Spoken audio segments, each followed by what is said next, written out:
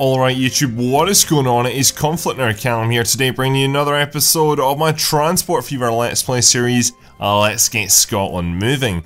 In today's episode we have a lot of issues which, as you know, and if you've seen the last episode, then we've got a lot of issues to do with, mainly cargo and food that we need to go ahead and deal with this episode. Now, I originally said that I wanted to go ahead and aim for a passenger episode, then go ahead and do a goods episode, so on and so forth, but the changes that I really made in the last episode, I didn't actually get it finished. So this process is carrying on into this episode, and to be fair, like the goods, like, the only reason I am actually going back to passengers is because I have to. Like right now, I'm so excited about goods. Never really had to deal with goods in this way before, and that's why I'm so just intrigued and excited about them. So we're down here in Stranraer, we've got a few modifications that we need to make, so I'll talk you through what my plan is for this episode. Hopefully we'll go ahead and reach it all.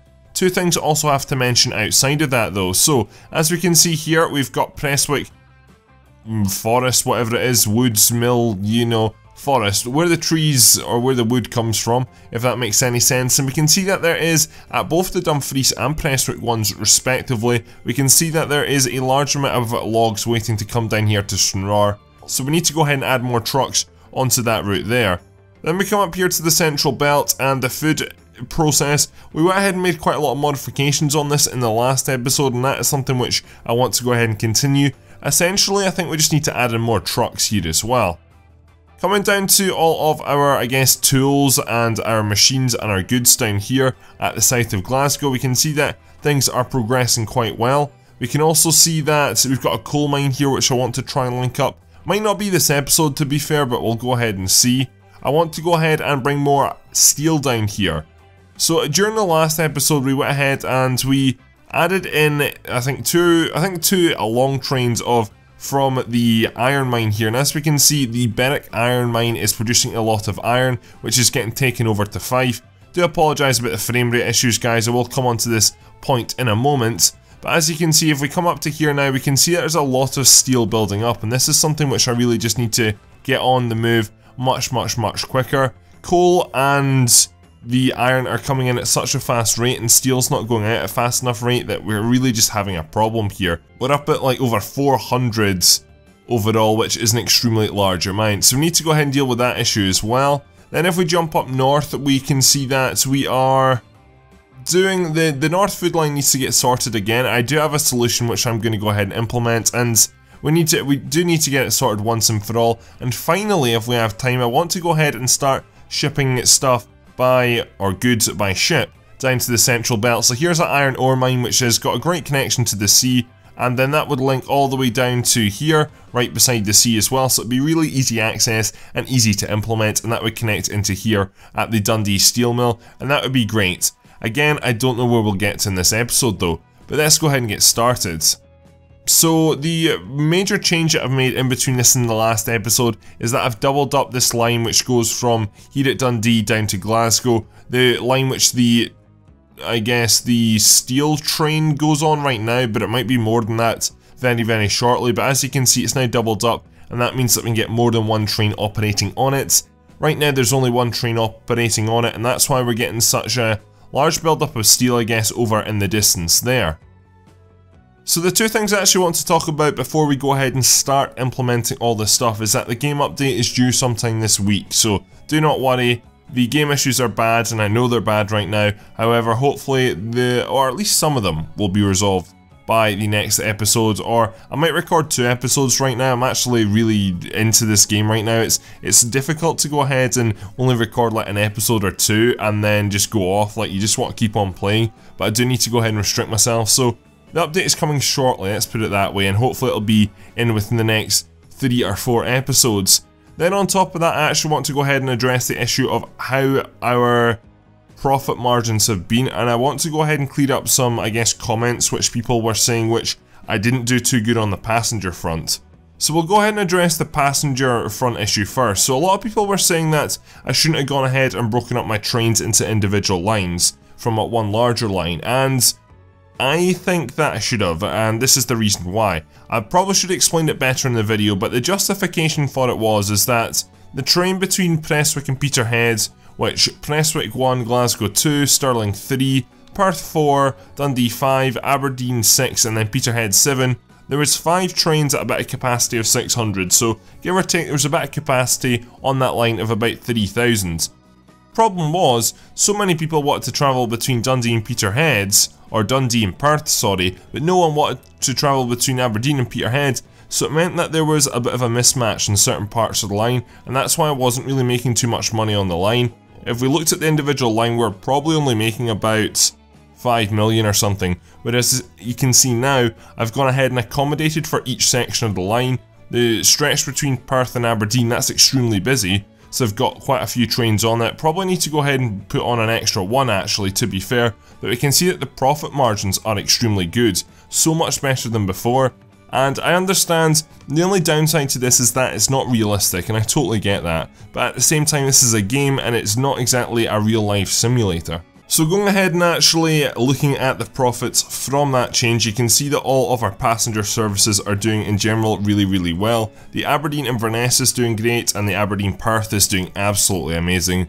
The Aberdeen Peterhead, there's just not as much demand on that line. As we can see, actually both trains are full, so that's maybe a bit of a lie, but we need to go ahead and work on buses to fit in with the trains. That's something which I really haven't done, and I need to go ahead and do at some point. Then on top of that, our Edinburgh-Glasgow, this one's actually doing really bad, and I'm not really at all sure why. It just looks like the demand and the passenger numbers are not there on that line, which is kind of strange because in real life it's Scotland's 2 largest cities and definitely Scotland's busiest rail routes, but for some reason in this it's just not happening. I think one of the big reasons is because there's buses which interflict with the trains as well, and also the train goes up via Stirling, so that might have an effect, so I will go ahead and address that issue at some point in the future. Edinburgh Newcastle's doing extremely well, Edinburgh Perth's doing extremely well. Then we get to the next point which I want to talk about. Though, no, how good is the Inverness Perth train doing? 20 odd million, can you believe that? It's absolutely amazing. And then Perth Prestwick, that's doing pretty well as well. Right, so goods, this is the thing I was wanting to come on to, this is my next part. So right now we can see, and I've not actually analysed how profitable my goods routes have been so far at all, I think in the past 3 episodes. I went ahead and built the lines and I was really just trying to meet the needs of the demand. I wasn't really going ahead and actually looking at the profit margins, and overall we've got a bit of a mixture which we can go ahead and work on. So the first thing is here, as you can see, we've got a Glasgow steel line, which that is doing extremely well. Again, that is taking the steel from the top right hand side of the screen down to the bottom left hand side of the screen at Glasgow, but that needs an extra train and we know that and we're about to implement that. Then on top of that we have our Fife iron goods line. Now this is actually doing extremely well, though iron has dropped recently, but the reason for this is because there's not a highest demand at Dundee as there once was, because Dundee is essentially full just because all the steel waiting at the platform, and I believe the train station or the mill, whatever, one of them has probably reached capacity, and that means that the request for iron isn't as high. So that line was at like 5 million profit maybe 10 minutes ago, but unfortunately now it's just dropped down. The Glasgow Stranraer Planks line, that's doing amazing, 5 million, and it's going to be even higher shortly as well when we go ahead and add in more trucks.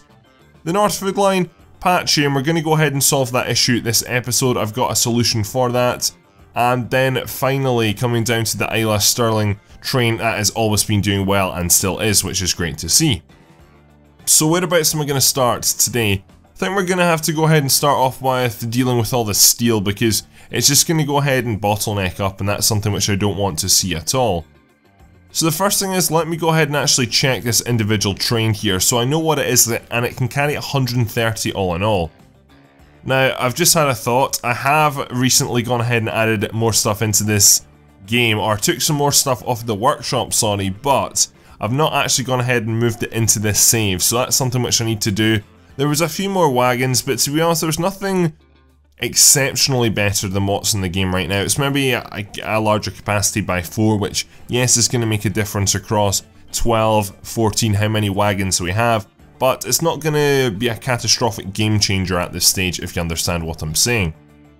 Right, so let's go ahead and grab ourselves our favourite locomotive, the BR47 Rail Freight, which we'll go ahead and buy. Then we need to go ahead and grab ourselves some wagons, and then I believe it's the open wagon we need, and no it's not. Ooh, what wagon is it? It's one of these ones, a state car, basically the same thing. Then we need to go ahead and change this up to steel. So with that done, I'm going to go ahead and buy 1, 2, 3, 4, 5, 6, 7, 8, 9, 10. This train needs to go onto the Fife Glasgow steel line if I'm correct, so we'll go ahead and stick that there, and as you can see in the top right hand corner that has got this line selected. So I've already went ahead and doubled up this line. The reason for that was because it's not an easy line to go ahead and navigate. It goes under a lot of buildings. I mean, it goes right under Edinburgh, I believe it is, which is not an easy feat to go ahead and navigate. Then the bridge here looks kind of strange, and this area has been awfully terraformed, but it was just being really difficult with me. So there's a small island here in the middle between the tracks where they split up, and this is where trains are going to lose a lot of speed coming along here. But at least we've got the increased capacity now, which means we can go ahead and start to move a little bit more of this steel. So that issue's been dealt with, and that'll hopefully go ahead and raise up some more iron demand, because I can imagine that's dropped just because that place over there is full. We can see that there is still a fair amount being produced actually, it's just I don't think... Well, how full are you? I mean, you're doing not bad. You're still at 90, so that's still over half. And the production here is quite high, so I think when we go ahead and remove this steel, things will get much better anyway. There's also some coal building up here, which is nice to see also. Right, let's travel north, and let's go ahead and see what we can do up here. So, it's the foods line, that's really the bottom line, and I need to go ahead and make quite a large change here. So what I want to do is I want to go ahead and standardise the type of trains that we have on this track. So if we go ahead and we scroll down here, we can see that the Isla Stirling train, that connects up to 2 farms, and it's always been doing extremely well. If anything, it's at its lowest point for quite a while actually. There we go, 6 million is a figure which I like to see a lot better than 4 million, but in general it's always been consistent. Whereas as we know, the North Food Line, it's not been consistent, it's been here, there and everywhere, and I think we need to go ahead and make that consistency happen. So what I want to do is I want to go ahead and change all the trains on the North Food Line to be near enough exactly like the Stirling railway line, which connects up with Isla, because of the consistency levels, we might as well go ahead and try and emulate that. Now I've got a real mixture, as we can see here. I've got a mixture of, first of all, wagons, or locomotives, sorry, at the front, then I've got a mixture of wagons at the back, some doing livestock and some going ahead and doing grain, and as we can see up here, the majority of it is grain, and that's what we need to really go ahead and get on the move, and that's something which I think we just need to go ahead and, as I said, standardise. So what I'm actually going to do is I'm going to do something very controversial here. I'm going to go ahead and get all trains to return to depots, and then they're going to go ahead and get sold. Now one train hasn't done that, but I'm sure it'll do it shortly. Then what I'm going to go ahead and do is deploy 4 trains exactly the same to go ahead and try and give us that consistency. Now that's going to have a knock-on effect for tons and tons of different routes down at Elgin. The Elgin food route into Elgin, the one into Peterhead. I don't think we've made an Aberdeen one yet, but it's going to have a knock-on effect on the whole system, but it will be worth it long term, do not worry. We'll come back to this later on. As we can see, we've got a warning, and we know what that warning is. Or it's not actually, it's Glasgow. Huh. Right, okay, I swear down that was going to be our food processing line up here, but maybe not. Strange, that one. Also, you guys are at deadlock as well, which isn't good, so we need to go ahead and solve this issue, which I should be able to do actually without turning that train around. So if we go ahead and do a junction off to the... don't do this to me, game. Right, so I found a solution. Basically, this train is incredibly short, and I'm not really at all sure why, but we're going to go ahead and solve this whole issue up here. As you can see, the game issues they're very, very bad today. I'm so glad the update is coming very, very shortly, or we'd be starting a new map. Now, a lot of people have been hinting, should I go ahead and bring back the Grand Canyon, and I will be bringing back the Grand Canyon. Not really at all sure how it's going to work with this series though, if I'll do day around and daily transport fever videos, or if I go ahead and do a different format. Still to work that out, and I really just need to see what the game update brings really. That's really what I'm looking forward to. It could also cause us a lot of problems, and that is something which I could see happening, and the reason for that is because it might not be compatible with all the mods I have, or previous saves. So while we're waiting on the northern food line to go ahead and sort itself out, I want to turn my attention now to some trucking issues. So these issues are basically when we've gone ahead and processed the item. For example, here we're creating grain or livestock into foods, or I guess as well down at the forest, we need to go ahead and basically have a larger capacity to move stuff. And as we can see here, there's a lot of food building up. So what I want to do is go ahead and grab myself some more trucks, not too many more trucks, just a few trucks, and go ahead and assign these onto the 2 food lines. Now one thing I probably need to do is go ahead and make these trucks food specific only, or we're going to have a problem. And you can see there's a lot of red here. This is an issue which I'm going to be resolving relatively shortly. Let me go ahead and very quickly actually just sell these, and let me go ahead and do that again. So let me buy and change to foods. Let's do 1, 2, 3 and stick basically 3 onto each of these lines. So I'm going to stick 3 onto the ZF Sterling line, and then I'm going to go ahead and buy another 1, 2, 3 in foods, and I'm going to go ahead and set this onto the Glasgow Sterling line, which is that line there, I believe. Or no, it's this line here, the ZF food. The problem is I've been a little bit inconsistent with my names. I'm starting to get a little bit better at it again now, but it's the Glasgow Sterling and ZF Glasgow Sterling share the exact same colour, so that was an easy mistake that I could have made there. As we can see though, we can see that there is so much profit coming out of the trucks as well, absolutely amazing amounts, which I am extremely happy about and never really expected. We're at near enough 1 million on the ZF Glasgow Sterling line, and the Sterling line, it's not doing as well to be fair. I'm not really at all sure why, but I guess we can go ahead and look at the city's needs and see whereabouts we're at with that. So let me jump into wherever the city is. Here it is, Sterling. We can see that we're at 59%, which overall is absolutely amazing. We jump down to Glasgow, I can imagine similar figures, 55%, then we've also got our tools and our goods there as well, which is nice to see. One thing I do want to do is go ahead and modify the Sterling food route though, because I think I know why, and I have identified it in the last episode. It's the reason is North Road, which I think is causing me a problem. So if we go ahead and reroute that, and that goes down into the upper Sterling where the food gets dropped off, that is a much more central, I think, and it also means...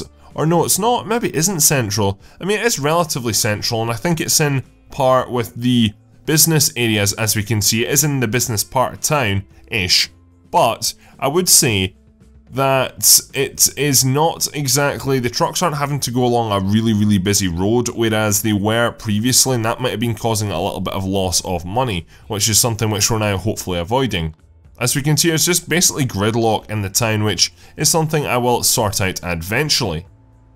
Right, so the next thing we're going to go ahead and do is I want to jump down and see the build up down here, because there is some more build up here as well. This is basically just to do with going into Glasgow, to do with tools, to do with goods, and to do with machines as well. This is basically just the output from the 2 factories here. We need more trucks, that's the bottom line. And I think I actually only have about 4 all in all trucks on this line. So this is the Z Glasgow goods and tools. So we actually have 8 trucks, but 8 trucks evidently isn't enough. We're going ahead and producing at a little bit of a faster rate than I once thought.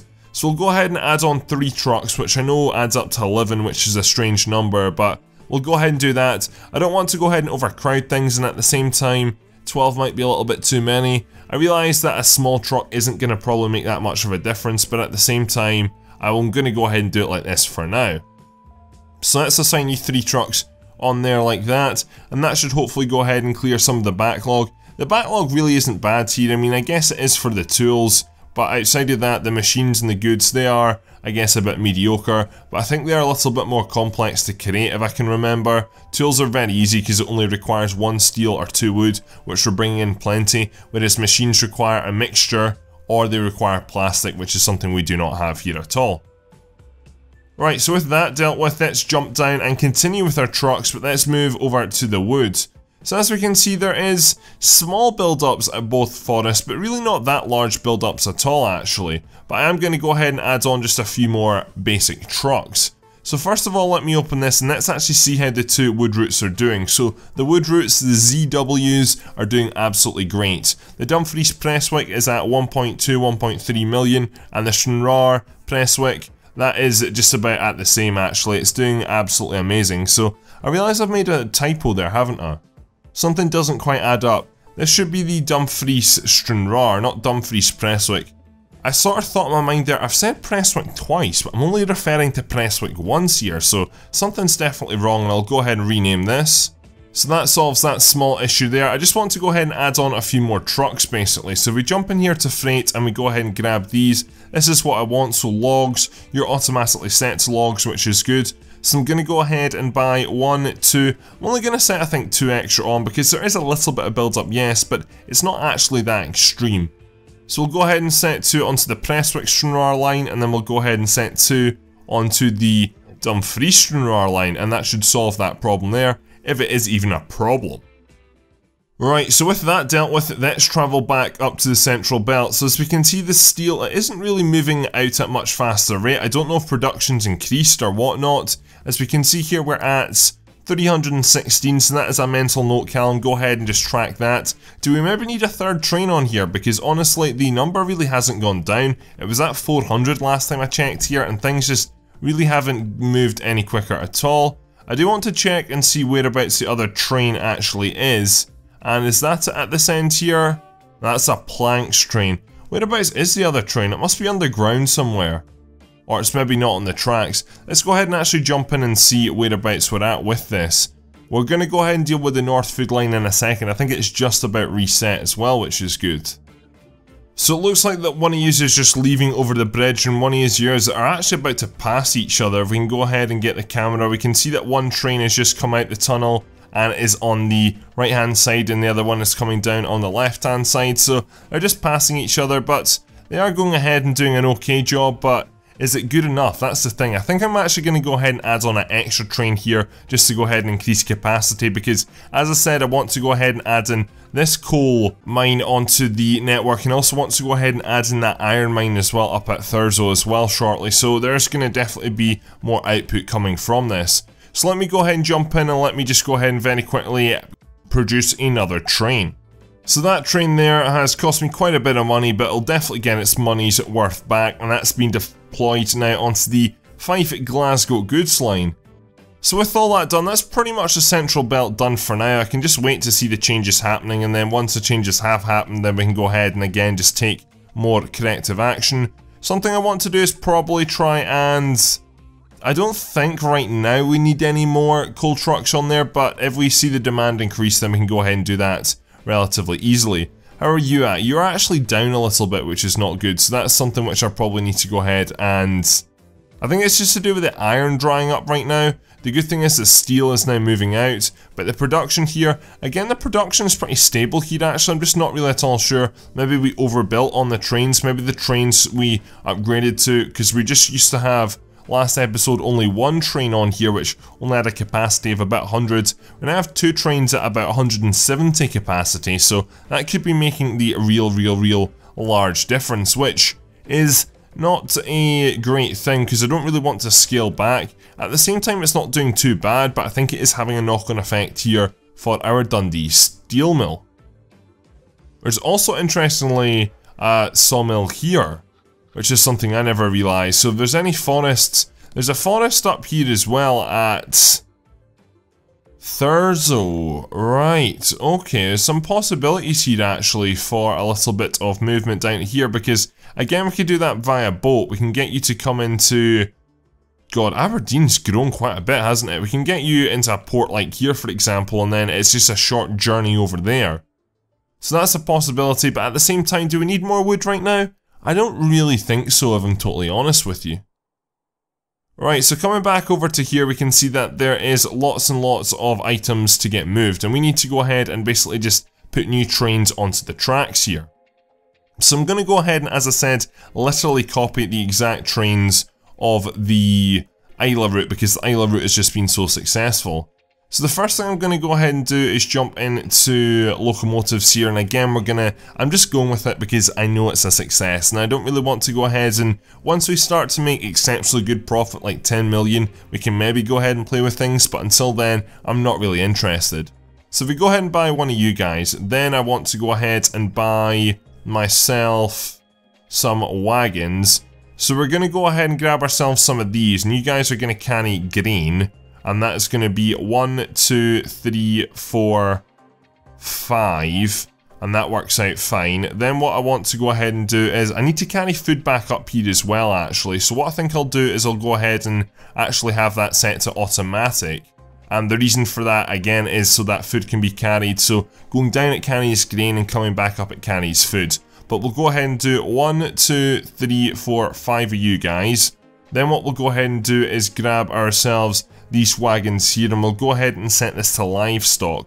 And we'll go ahead and, what's the capacity difference? You guys can carry 24, whereas you guys can only carry 13, so a bit of a contrast to be honest. So what I'll do is go ahead and we'll put livestock on here. The thing is though, livestock isn't being produced as much up here at the 2 farms at Thurso, but I'll go ahead and buy 1, 2, 3, 4, 5, 6. So that means there that there is still a lot more wheat and food going to be carried in livestock, even though there is more livestock carriages.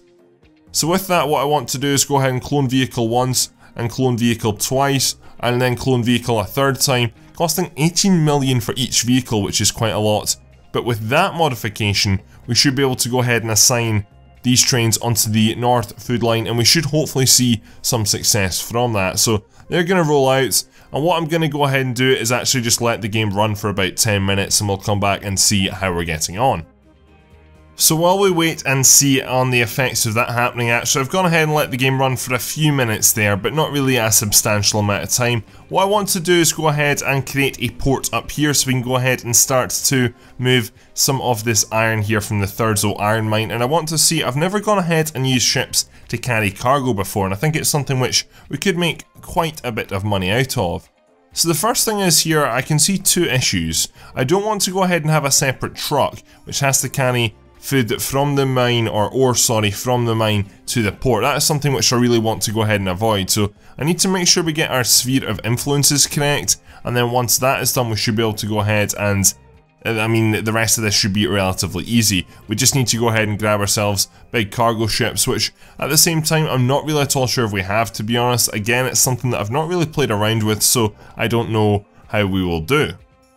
So that's me gone ahead and being able to fit in a second, because Thurso actually already has a passenger port up the top there, which we could go ahead and move round to here, by the way. That's an option, but aside from that right now, we can see that this is in Sphere of Influence, which is a big thing. I was a little bit worried about it, and it was quite difficult to build, if I'm totally honest. It was just not being able to align with the terrain, and if you actually look here, it is actually quite steep coastline, so as you can see I've sort of carved out a little bit of a bowl here, and then the road cuts through the mountain as it goes up to the iron ore mine.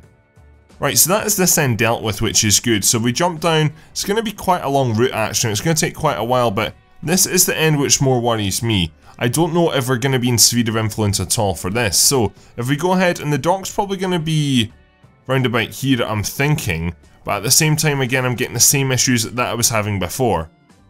So after a long time of playing of it, and as you can see here, a failed attempt over here, and then another failed attempt over here, we've managed to get this in. I've had to go ahead and remove, or move, the truck depot just a little bit, not too much to be fair actually, to allow me to go ahead and get this road in which comes down to the dock. Now we're very, very fortunate, and there's a saying in Scotland, you missed by a ball hair, or something like that. Ball hair is like a measurement in Scotland, so obviously no ball hair. Ball hairs, you know, your pubes, I guess you could say, extremely thin. People use that as a measurement, like, oh, I missed you by a ball hair or something like that, you know. So, and this is the exact case here. Boats can get into this dock by a ball hair, and you'll see this is the navigatable waters map, and there's only one tiny bit where boats can get under, and this is it here. This is the just got through by a ball hair sort of measurement here. So that will connect in here nicely to our port, and that is in Sphere of Influence. Fortunately, just to know more of the Dundee steel mill. So that means that this route can now be created with no problems at all. Now, I'm not really at all sure how profitable this is going to be. We'll give it a go, and if it works, it works. If it doesn't, it doesn't. Simple as. We'll go ahead and make alterations, but from this, I can't see why it isn't going to make money. It just depends on the boats, really, and that's something which I'm a little bit nervous about. So first of all, we jump into freight. We can see that we have a lot of boats here. Now again, I've not really gone ahead and played with boats, so I'm not really at all sure how this is going to work and what are better boats than others. I'm assuming that the most recent boat is going to be the best boat because 1, it can go the fastest, 2, it has the largest capacity, which that really seems to be the case. So we're looking here at the Merlin, which has a capacity of 250. It can carry everything which we need, which is just iron ore in this case, to be fair. So let me go ahead and jump into here, and let me select iron ore, and then we're going to go ahead and buy 2 of you guys for the time being. Now that we've bought the boats, we need to go ahead and set up the line, because that is something which might be a little bit useful. So we'll go ahead and use, it keeps wanting me to use this brown colour, and the reason I don't want to use it is because it's really difficult to see, but on blue water it might actually not be too bad, so this colour might finally be removed. The only reason it keeps on going back to this colour is because I believe it's the only colour I've not used, but there's evidently a reason because it's just so difficult to see. Right, so that is that connection made, and it's going to be a long one, but I'm going to go ahead and very quickly name this. So that is the boat from Thurso to Fife line setup, and as we can see, it's just a long one. That's really the bottom line. It sort of comes right past here, right past Thurso, then it continues on right down here past Dundee, then it comes round under the bridge and in here to, this is actually classified as part of Dunbar, could you believe it? So I've called it Fife because it is in the Fife's doghead, I guess you will, but we can just see that Perth is slowly getting, I mean, they're basically all joined on now, as we can see. It's just, and I knew this was going to happen, and I expect more growth to come around about this factory as well as we continue on forward. But I'm just a bit surprised this is part of Dunbar, not Dundee, or Perth, or even Edinburgh for that matter, I guess. Right, so with that done, let's go ahead and close out of this. Let's go ahead and jump in here. Let's go ahead and set this onto the boat, Thurso to Fife line, and off you guys roll. So we'll come back, and in the next episode we'll see how you guys get on. As we can see here, there's a boat going through our boat, but the boat is relatively large actually. Can we see? Yes, this is the boat coming out, and it kind of looks kind of strange actually. It's a nice skybox in the distance actually. I've not really seen the skybox from a boat's first point of view before, but this looks quite nice. It's got a cover on it as well, which is something which is an added bonus. I don't know if that's a good thing or a bad thing though, because I do like seeing into the hull of ships and seeing what cargo they have, but you do rarely find large open boats like that. Right, so these guys are moving out, and as we can see they are, yeah, I don't know actually, I don't know if I'm happy with them or not. I thought the ends would be a little bit higher. They're actually quite flat boats if anything, just extremely long, but nonetheless they'll do the job. Now we just need to hope that demand starts to kick in up here at Thurso. Now it will take a while. It usually takes the boats, or any kind of transport for that matter, one full width to go ahead and actually get things on the go, so it might take a little bit of a while for things to get on the move, but when they do, I'm sure they will be successful. Right, so the final thing I want to check this episode is actually how we've got on with this modification to the North Food Line. So, first of all, we can see we're making a loss, which isn't good, and before we're making a profit, which is true, but I think we're actually producing more food overall, and that's not a lie. So as we can see here, we've got trucks which come in and serve Thurso, and they are doing not too bad. I think they are, you've got 24 on you, you're going to have 24 on you, so on and so forth. I don't really know why livestock's there, if I'm totally honest. That's a strange one. It must have been when the trains disappeared. They must have, yeah, the farms must have put something into there, which, yeah, that's going to be there forever, isn't it? Because I can't go ahead and manually remove that, which is unfortunate. Oh well, you two cows can enjoy yourself there. Outside of that though, if we jump down to Elgin, and oh my word, this is, I need the game update so badly. We can see that the production rate is relatively good, I would say. It's at, what, 450, so it's maybe going down a little bit, but overall I would say it's quite good, and I'm relatively happy with it.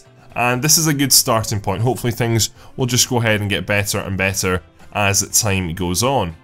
There's a little bit of food here, but not a lot of food here, and again here at the depot, I think in general the lines will be making a bit of loss, especially the food ones that provide food to Elgin and to Peterhead, just because there is not a lot being produced. I think this is about to crash actually, so I think I probably need to spread my trains out more. That's probably one of my larger problems as well, which I'll do in between episodes, and that'll hopefully go ahead and make things that little bit more profitable. Coming down to here, we can see that there has been a clear out of steel, which is good, so there is not any more steel building up, which I think is a good thing. We've got some more iron coming in here. Unfortunately, it's not returned to its previous rate, so you're only at a production of 358, which isn't bad to be fair, but at the same time, I would like it to be higher. Then if we come over to here, we can see that we're handling everything well, actually. Food we're handling well, as we can see in the top right hand corner, and then same with goods, tools and machines over here as well. Final check is the planks, and the planks, again, I think we've pretty much solved that problem as well, so I am good with that. Right, so what I'm going to do here, ladies and gentlemen, is I am going to wrap today's episode up. First of all, I would like to apologise. I have a little bit of a sore throat and it seems to be making strange noises right now. Literally, as I said that, it made a strange noise, so I do apologise about that. On top of that, I am just a little bit all over the place and a little bit frustrated, if you cannot tell, with just the game issues, I think, really. But hopefully, again, as I said, the update should hopefully be around shortly. Might already be out by the time this video is out, but we'll just have to wait and see.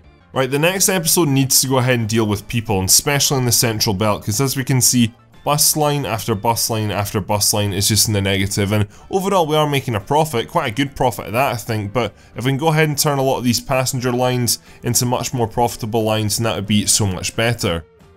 To see how we're actually doing overall, we can see that in general, it looks like 2064 we spent a lot of money, and that was probably buying the 4 trains we bought in the north, but in general, just under 100 million a year is what we are roughly making. Anyway, with that said, ladies and gentlemen, I'm wrapping this episode up here, so thank you very much for watching. My name is ConflctNerd Callum, and I'm out.